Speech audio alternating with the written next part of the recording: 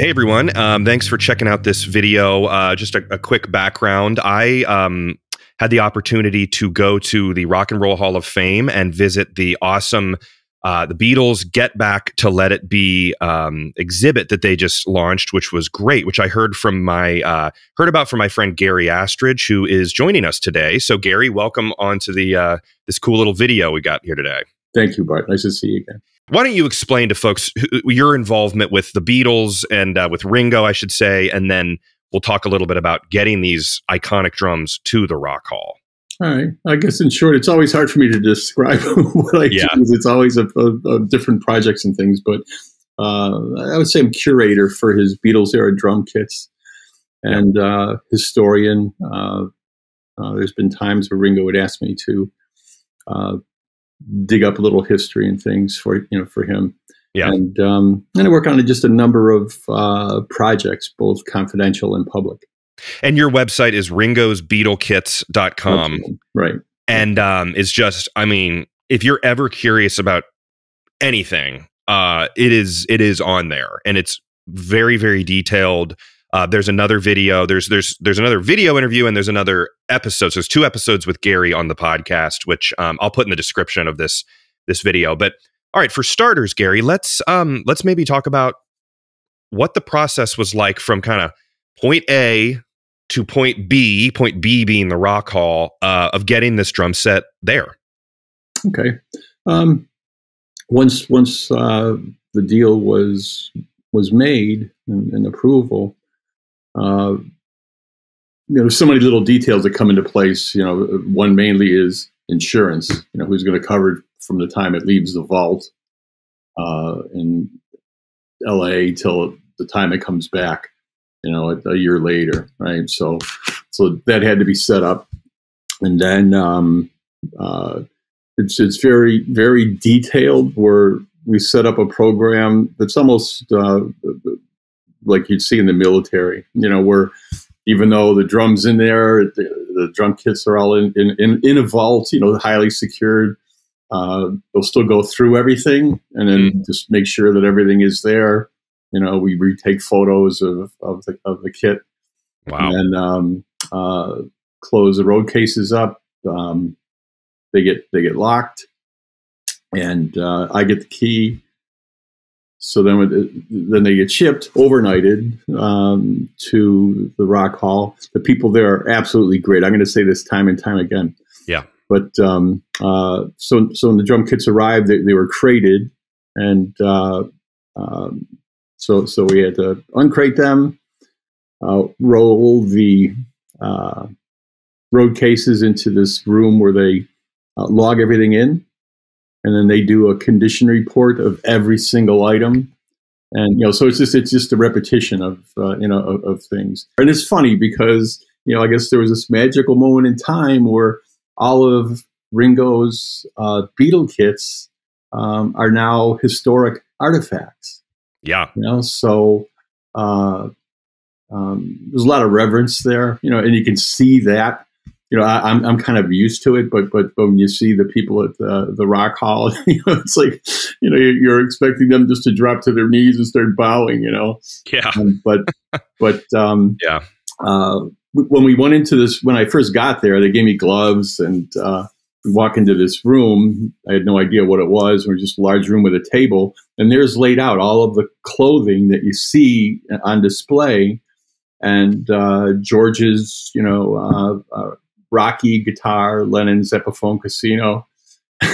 And I turned into a little kid, just because it's like right there, Yeah. And I mean, you are a Beatles fanatic like all of us. Yeah. I mean, you're a king of it. It's like you're not impervious to the excitement of that. Well, it still makes your heart beat, and it's interesting because the other thing that I noticed this a long time ago. I mean, I've seen people at the Rock and Roll Hall of Fame in the past when I set up Ringo's Oyster Black Pearl Super Classic kit. I did that after hours on one specific evening. The following day, the exhibit opened, so I went back. I just wanted to see people's response. And it was interesting because here comes a group of young guys, like 4 guys, and they were in a band. And the drummer does bow down and whatever, but then you saw people coming over and they're just like touching the plexiglass, standing there looking at the kit. Some just staring at it in amazement, some crying, and I'm off in the corner. Nobody knows me, and I'm watching this, and I start crying, thinking, "Oh wow, I cannot believe the effect that this has on people." When people see these, and I'll call them artifacts, right? You see the emotion, and it's like, oh my God, I have a chance to actually see this stuff. And that is like one level, but it's a whole other level when you don't have the plexiglass and they're right there, and you're the guy handling them. That is that's where the reverence comes in. That's where the soberness comes in of being responsible, or having Ringo allow you to be responsible. It makes me think of that everyone's done that, where you're turned around and you turn your back and you bump into the ride stand and it falls into the bass drum or something. But that, like, you're obviously not doing that. You're very careful, but you could see a nightmare situation where something like that happens with one of these unbelievable artifacts, which thankfully you're in charge and that will never happen. Yeah, but what's interesting is even when I set the kit up this time, you're so focused on trying to set it up exact to the way Ringo had it, and yet you don't realize because you're so focused, there's an audience there. Because there was contractors there building the exhibit. There was the variety of employees and workers that were there. So maybe 8 to 10 people, and they're watching every move. So and it was funny because as you're adjusting the cymbals and stuff, it's almost like an artist, with having the paintbrush putting the final touches on. So the little wing nut, like one more tight.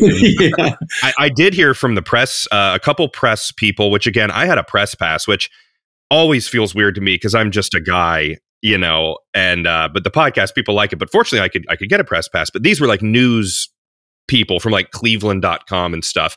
And I talked to them, and they said, "Oh man, Gary was awesome at the I guess they saw you, or you met some of them, or you talked to some people." One guy in particular was like, "Oh, he was so cool. He was so nice to everyone." So you've got a good reputation in Cleveland. Yeah, that's nice to know. And in fact, one of the guys, and I'm sorry that I can't remember his name, he had said that, he goes, when you were here some years back and you set up the super classic kit of Ringo's. He said that there was 2 guys that helped me. That once I had it on, they built the plexiglass security around it, and one of the guys' name was Frank, and he said, "You don't know what that meant to him." And he goes, for him to be with you doing that, and it's funny because like you, I just feel, hey, I'm just a guy. I just lucked out to have a really cool job, but he'll remember that the rest of his life. I mean. Absolutely. I mean, these experiences I remember touching Gene Krupa's bass drum that Don McCauley had at the Chicago show in 2019 that Charlie Watts had purchased. And just, I'll never forget that experience of just being close to that drum. But you've got it set up then. And then, I mean, when they encased it in, I'm sure it's like, all right, everything better be right here, because we're putting the glass up and you're not really tweaking anymore. Yeah, actually, it was interesting when I got there. They had the platform, and then they had plexiglass on the front already, on one of the sides and on the top. So there was just the one fiberglass panel on the right. If you're inside, if you're on the drum kit looking out at the area, but when I set the kit up. I'm going like, hey guys, there's no room for the drum stool. It wasn't built deep enough, so it's like and thank God there was enough space to put on the bass pedal. So but it was tight, so anyone will notice that. Which age-old drummer problem, not having room to fit into your area. But here's the stage. Yeah, as people will hopefully go back and check out your episode about Get Back in particular, the throne and all that stuff is very detailed. I mean, there's a lot of information and detail that you can go into about that. But I think maybe now, can you give a kind of a brief rundown of the drum set? And again, for people listening, there is a lot more information in the 2 previous episodes where Gary goes full Beatles, for the Beatles nuts out there who will like that. But maybe describe the drum set that we're talking about. Yeah, so it's a 1967 Ludwig Hollywood model thermoglass kit. But some people call it maple. So you have Ringo's snare, right? The Jazz Festival, and as far as the kit, you have a 8x12 tom, 13x9, 16x16, and a 22x14 bass drum. One thing I wanted to mention, talking about the bass drum, or the kit actually, Ringo at one point had all of the Drum City logo stickers that you see, and a lot of people keep questioning, what is that? What's on it? Yeah. And for people watching this, here's something for you. If you're looking at the bass drum, squat down, look up, and you'll see one of the stickers is in the bass drum. That was put there on the inside. So you get a good idea to see what the original looks like. Yeah, because they're not, and I'm looking at a picture over here, they're not on the drum set anymore, but you can very clearly tell where they were just by the nature of a sticker. What's the little blue? I believe it was a number, like a printable, like a label. Yeah. What is that? Twice. There was blue labels, and then there was black as well. They might be removed, but at some point, somebody was cataloging all of the drum pieces, but we couldn't find any book, any record. Wow. Nothing. So seems bold to print a label and stick it onto the artifact itself. Yeah, no, but I think this was done way, way back. Yeah, yes. So the point is, who knew then, right? I mean, how iconic all of this was going to get. Jeez. But to go on with the kit, so you have the cymbals. There's a 20-inch sizzle, an 18-inch, a 20-inch, and then 14-inch hi-hats. So that about covers it. And there's calfskin heads on the kit. We actually have the original from the bass drum. It's not on it, but we thought we'd put those on because that's how the kit came, with calfskin. Yeah, but they're new. They're newer. They're not the original. They're newer. Do you know what make or who made the calfskin heads? Just out of curiosity. Well, they would have been Ludwig. I mean, on the newer ones that you guys the new ones.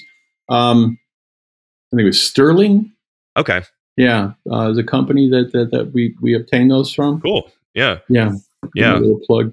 Yeah, absolutely. Those will last forever. That's what you always hear is those things will. But I'm sure there is that little case that the the 2 guitars and the drum set is in. I'm sure that's like humidity controlled and everything in there is very. I know that the plexiglass is like UV protected. Yeah. And I think that the museum is set at a temperature and humidity throughout the facility. Yeah. Yeah. Oh, and the other thing I wanted to mention that people might not know, this is going back to their clothing. Ringo's red raincoat, the one that he was wearing, and that's on display. That was actually Ringo's wife, Maureen. That was her coat. So, that he was wearing. Wow. And there's also a black and gray shirt of Paul McCartney's that's on display. And what's interesting about that one is if you go back in history and start going through photos, Paul was wearing that way back, at the beginning of the Beatles, and it keeps showing up. So I just thought that was kind of amazing. Yeah, I mean, so we're not alone though. We're like, I put on a shirt that I have had since high school, and my wife is like, "Get rid of the shirt." Paul's doing it, he's got his shirt. It's a little different though. And then we also have John Lennon's jean jacket there, and then George Harrison's iconic pink pinstripe suit. Which, boy, I mean, out of these 4 items, George and Ringo, that coat are very. Those are very iconic. And it looks like we have Ringo's pants as well. Yeah, there's a pair of pants there too. Yeah. And I don't know if he wore that on the roof. I'm assuming he did. I didn't get involved in that other than being told that was coming and it would be in the road case. Yeah. Super cool. And I was mentioning to Gary before we started that it's when you go in these things and you're filming and you have a press pass, you're in a different mindset. It's like if you work an event, it's not as fun as just attending the event. Not to say this wasn't extremely fun to do, but I actually would love to go back at some point because it's here for a year, I believe. Yep. Mm-hmm. And just really soak it in, or even look at my own photos and videos a lot. But I highly recommend that people make the trek to see it. And like I said, it's a relatively it's not going to take you all day to get through it, but there's so much other stuff at the Rock Hall. You could spend the entire day there, and because there are. Outside of the exhibit, there's also another wall of Beatles stuff, like with exactly. So for people that want to go there for the Beatles experience, when you add those two, there is quite a bit. Yeah. Were you involved with any of that stuff? Because I saw there was a drumstick and some other gear. Did you do anything with that other wall over the years? Yeah, not with the wall, but at one point, I think it was from 2015 into 2016, Ringo had his 1964 Oyster Black Pearl leather kit there, so I set it up and took that down. That's great. And that was because I set it up in April, March or April of 15, and that was right around the time when they were prepping things for Ringo's induction into the Rock and Roll Hall of Fame as an individual. Sure. Oh, man. So cool. So then to wrap things up here, I mean, you will then go back in a year and you will disassemble and take it all back. Yeah. Right? Yep. Wow. Yeah. And then hopefully, I have to mention the people in the Rock and Roll Hall of Fame, how you could have, you have people that work at Disney World, Disneyland. And it's like, oh my God, I love my job. I feel like a kid every day, and at the Rock and Roll Hall of Fame, that's how every single employee is. Not only are they quality people, great personalities. I don't know what their hiring process is, but everybody there loves what they do. And there's such a deep passion. And every time you go to, I know for me, when I would go to do something, it wasn't people, hey, I want to help you so I can hold Ringo's cymbal stand. Yeah. I mean, they genuinely wanted to, just make sure that they were there to do whatever they could to help you. Yeah. They're just great people. I can't say enough. And the other thing is that hopefully during this year, I might be invited there to do a talk. So, because they're looking at doing a lot of Beatle events during the course of the year while they have this exhibit. That's great. Yeah. I mean, I got to go in an hour early, which was super cool. But then at 10 a.m. when it opened, I mean, people were like, it was on. I mean, there was a steady flow of people. And actually, while we're talking about the staff, I want to thank Shauna Wilson, who helped set up the media stuff with me, which was just awesome. I got to park right in front on the sidewalk in front of the Rock Hall, which was a weird little perk that was kind of fun for a picture. Premium, yeah. And Mandy Smith, who's been on the show, who does the education great person. Director. And so on that note, after we wrap up with Gary and this video is kind of ending, at the end of this, stick around because I'm going to put in a video of the garage, which is the cool area where you can go up. I forget what floor it was on. But you could go up and play instruments, and Mandy's really passionate about that. Did you check that out? Wasn't that cool? It's absolutely phenomenal. Yeah. I loved it. Yeah. I know she's done a ton of work, all of them, and I met the folks there, and they were, it's very cool. It teaches you, there's a video screen and all that stuff. But anyway, anything you want to mention as we kind of wrap up here, Gary? No, we're good. Okay. Yeah. All well, right. one thing, I mean, I shouldn't even mention this, but I'm heading out to Liverpool on Thursday. Yeah. Yeah. That's awesome. To the UK drum show. There. Yeah. Yeah. I'm looking forward to that. Cool.